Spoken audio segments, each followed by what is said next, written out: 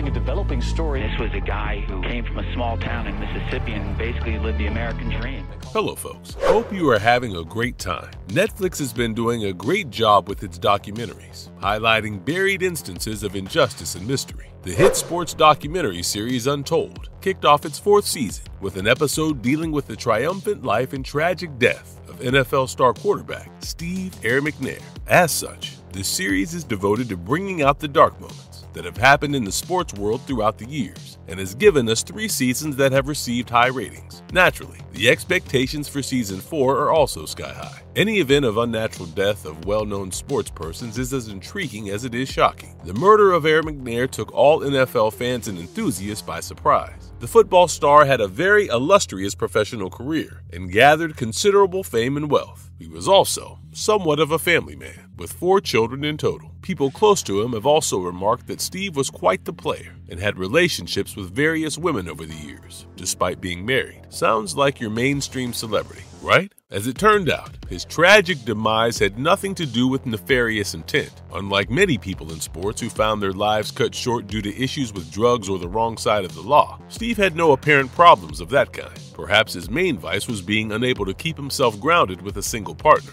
He probably just happened to be in the wrong place at the wrong time. In today's video, we will be deconstructing the life of Steve Air McNair, as shown in the Netflix documentary, and various other sources we have gathered. Before we go into our explanation, we have a very small request. If you like our content, please support us by subscribing to our channel. This is a small click for you, but for us, it means a lot. Thank you. Let's begin. Who is Steve McNair? In his prime, Steve McNair was a force to be reckoned with and remembered to this day for being one of the best that football has ever seen. Just like many other legends of the game, he had pretty humble roots. Born Stephen Latrell McNair on February 14, 1973 in Mount Olive, Mississippi. He had 4 brothers, out of which Fred was also a professional football player. In fact, NFL linebacker Demario Davis is a cousin of Steve. He attended Mount Olive High School and was proficient in football, basketball, baseball, and running track. Having all the signs of an athletic genius in him, it was no surprise that he chose to pursue sports professionally. He was nicknamed Air McNair in high school. During his junior year, he led the Mount Olive Pirates to a state championship.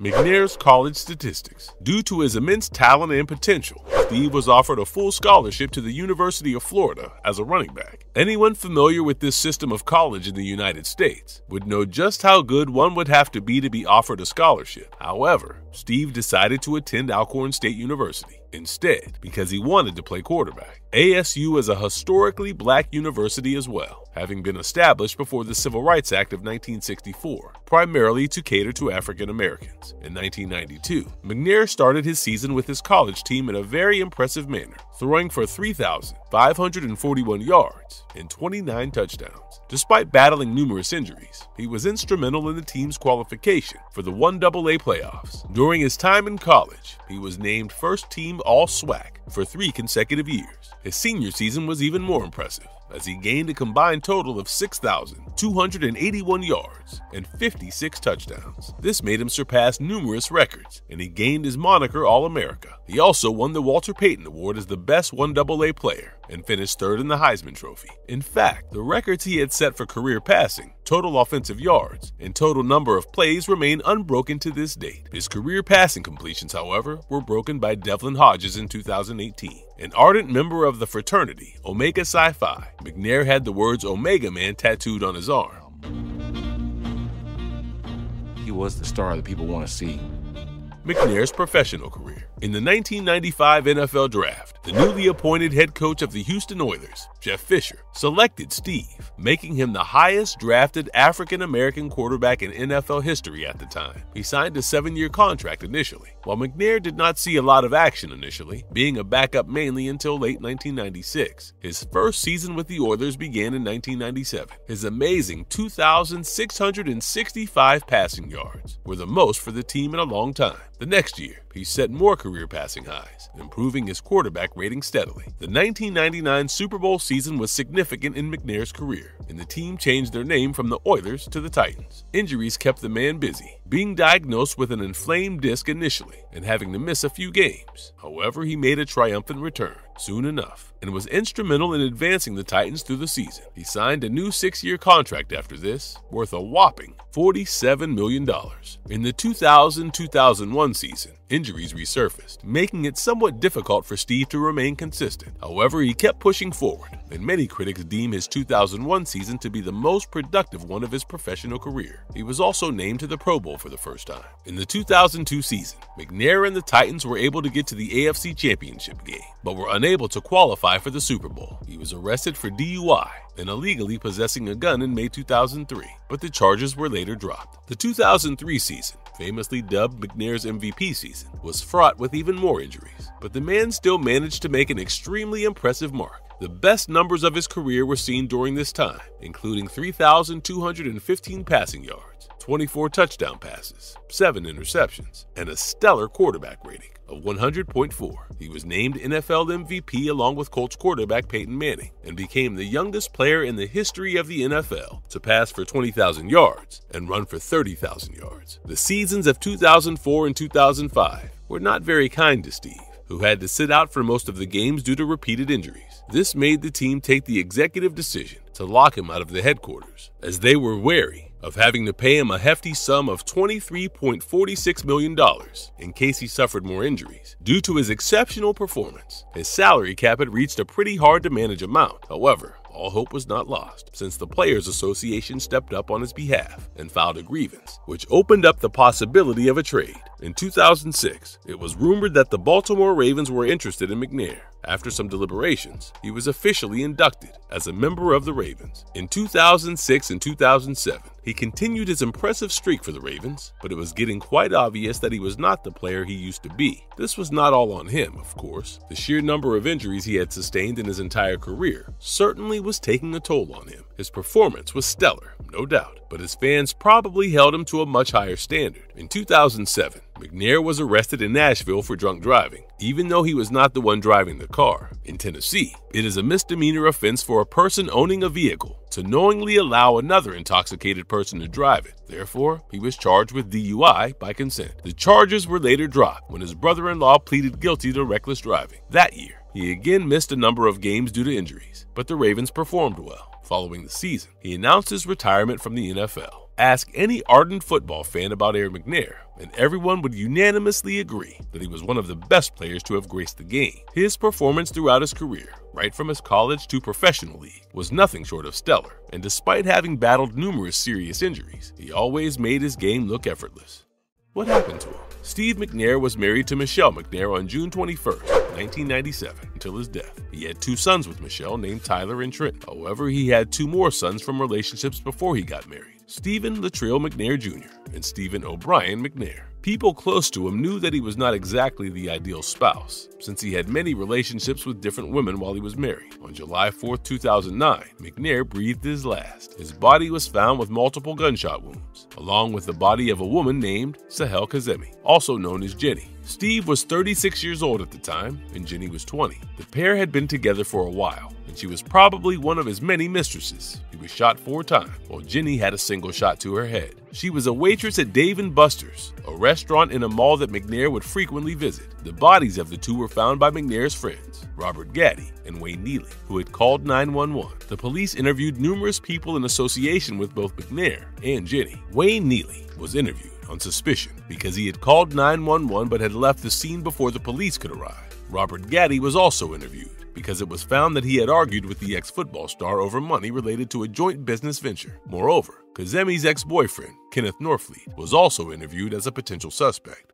Who killed him? Where is his killer now? The Nashville police found a break in the case when they came across Adrian Gilliam, a felon who had reportedly sold Jenny the gun which happened to be the murder weapon. While he initially claimed to have no connection with her, it was later found out that the pair had exchanged many calls and text messages in the weeks that led up to the death of McNair and Jenny. There was some suspicion that Gilliam was involved in the murder in a greater capacity, given his criminal background. Ultimately, though, the police ruled the tragic incident to be a murder-suicide by an emotionally and financially distraught Sahel Kazemi. The pair were found in a condo rented by the football player in downtown Nashville. On the day of the fateful incident, the pair had shared many text messages, in which both of them had claimed to be in love with the other. Jenny had also mentioned that she was under a lot of stress, both emotional and financial, and McNair had transferred $2,000 to her so she could pay her phone bill, among other possible things. He had also offered to come and check up on her after she had revealed that her chest was feeling heavy. He had put his children to bed at night and then went over to see her. He was believed to have been sleeping on the couch when he was shot, twice in his body and twice in his head. After having killed him, Jenny sat beside his body on the couch and shot herself in the head. The 9mm gun was found under her body, and she had traces of gunpowder residue in her left hand. Since she herself is dead, there is no way for people to know the real motive behind her killing McNair. However, the documentary paints a picture of a very fragile person in Jenny. She was born in Tehran, Iran, and had lost her mother to a robbery gone bad at the age of 9. She immigrated to the United States when she was 13, living with an older sister in Jacksonville, Florida. However, she was unable to blend into American society and dropped out of high school, ultimately moving to Nashville where she met McNair. It is widely believed that Kazemi was indebted heavily and depended on Steve not just emotionally, but also for monetary support. She had discovered that he was possibly involved with more women when she had seen a lady leave his home, while she knew he was married. The news that she was not the only other woman in his life came as quite a bit of a shock to her. McNair was a good sportsman and father, but he was a rather complicated person when it came to his personal affairs. He was not at all faithful to his wife and had a lot of relationships over the years. Kazemi was simply one of his mistresses, as he was reported to be with multiple women at once. His friend Gaddy talks about this tendency, saying that he had an itch to scratch and simply could not control himself. Sonia New, one of Kazemi's co-workers,